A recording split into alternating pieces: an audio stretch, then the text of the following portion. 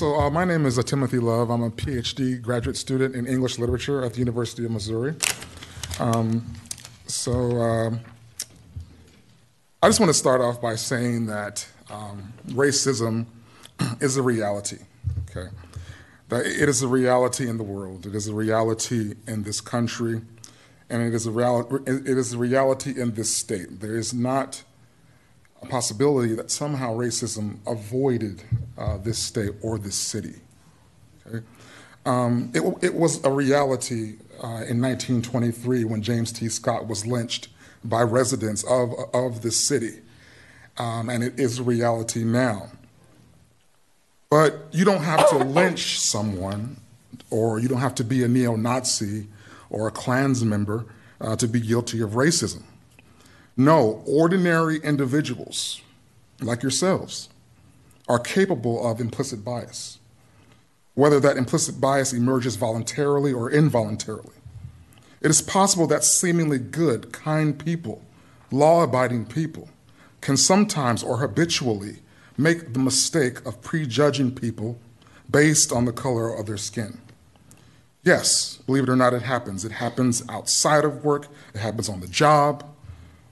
It happens in our homes. It happens in office buildings here downtown. It happens in the University of Missouri classrooms.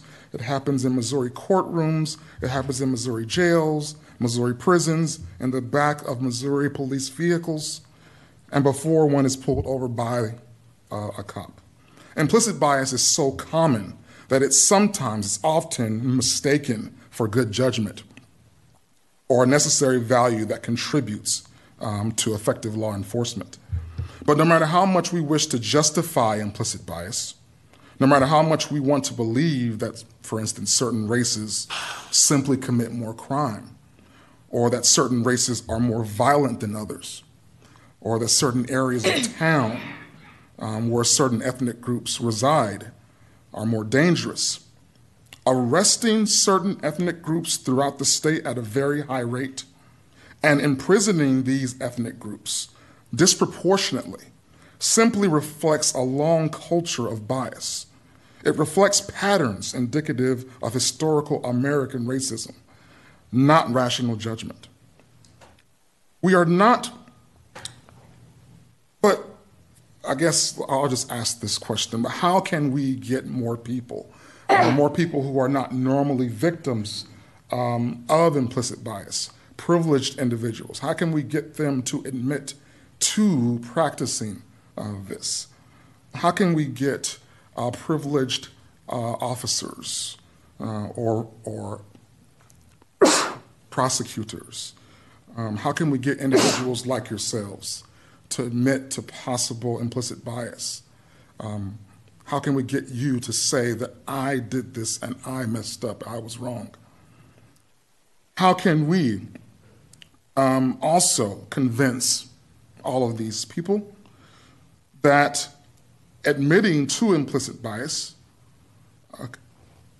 is the first and absolutely necessary step if we ever want to change things? I mean, let's face it, admitting to implicit bias is not the end of the world. On the contrary, admitting to racism can be a huge first step toward racial diversity and racial harmony throughout this state.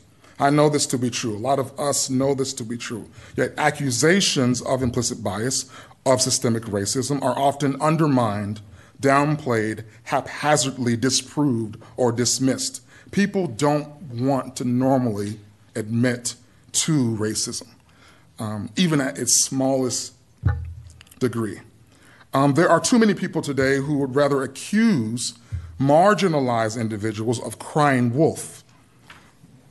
There are too many people that don't realize or would not rather realize the possibility of their own prejudicial flaws. Instead of accusing, for instance, black people of entitlement, instead of accusing black people of feeling that the world owes them something, perhaps we can consider the possibility that most black people are not crying wolf, that most black people are not weaponizing victimization. Yes, we know all the numbers. We know that black drivers here in Boone County are 4 times more likely to be pulled over than white drivers. We know that although blacks make up only 10% of this city, that 20% of all that 20% of all people pulled over by cops are black. Okay, we know the numbers. Okay, we know that whites are underrepresented in police arrests in this city, and blacks are overrepresented. Yet we refuse to blame racism. In response to these numbers, there were many officers last year and currently that say that these numbers are misleading because of so many things play into it. An officer was on record, a high-ranking officer was on record saying, "I can honestly say I don't think we've had a problem over the years." Okay, and also there are many officers that believe that they should police areas more so in which crime is most reported, and it just so happens that those areas are mostly populated by African Americans. But I just want all of you to think of the possibility that in areas that are not heavily policed, that crime, that basically just because an area is not policed, that does not mean crime is going on. All right. There's absolutely no scientific data, no empirical data to affirm that black people have some type of natural proclivity to commit crime. But there is ample data to suggest that blacks are scrutinized more, profiled more, interrogated more, arrested more, falsely accused more, and incarcerated for longer periods of time because of systemic racism. Myself, I've only lived here for a little over 3 years, and I must say that I thoroughly believe that I've been targeted way too much because of the color of my skin. And I'm not crying wolf. I'm not saying this just to have a voice. A few months ago, I was pulled over by a white Missouri highway patrolman on Highway 70. And because of the oddity of the patrol stop, I simply asked him in a respectful manner, "Did you pull me over because I'm black?" And he said, "Sir, there's no such thing as police bias." Days later, 2 white cops from the University of Missouri questioned me for sitting in my own car in front of my own parking lot in my apartment complex, interrogated me. I'm asking them as they're interrogating me, what am I doing? Am I doing anything wrong? Then I finally asked them, "Are you doing this because I'm black?" And one officer said, "Don't mention racism. If you mention racism, it's only going to piss me off." Okay? Not too long after these incidents, I find myself in a Missouri courtroom contesting yet another traffic ticket. In front of a white judge, a white prosecutor said, as she was holding my citation record in her hand, asked me if I have any idea why I've been pulled over so much. I said, "Perhaps it's because I'm black." And she says, "Don't you dare mention race in this courtroom. Don't you dare try to pull the race card." Okay? As I'm trying to tell her why I'm saying this, the judge screams at me and says, "Don't raise my voice in the courtroom," although I was not raising my voice. This past summer, on a Friday night in downtown Columbia, I witnessed a Columbia police officer drive his patrol car very speedily toward a group of black children.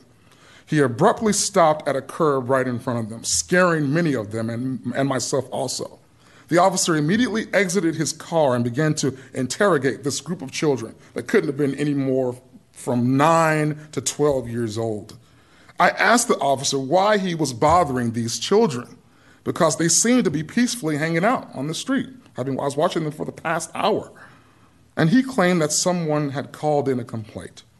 When one of the children raised the possibility of police bias or racial profiling, the officer got extremely angry.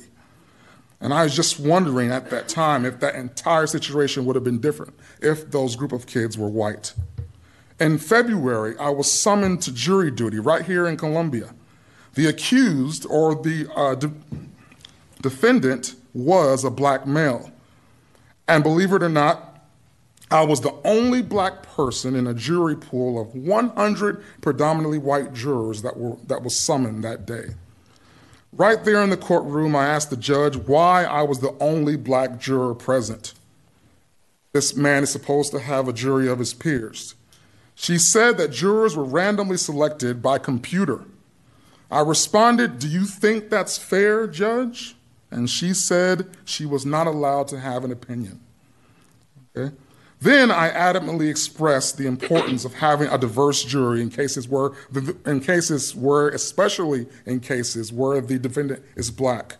I've experienced more racism in this state, in this town, than I've ever experienced before in my life. Dr. Love? Yes, I'm so sorry. I appreciate you sharing your personal experience. Way over time, 6 minutes. So sorry about that. That's all right. And I want to be fair to everyone else that has signed up as well. I know you have written comments, and if you want to share those with the clerk, I'll make sure that... Thank you very much, and I'm sorry for going over time. No, you're great. I appreciate your eloquence and your Thank you very much. Of course. Thank you very much. All right, and I'll make sure the other council members get that as well, who aren't here as well. Okay, thank you very much.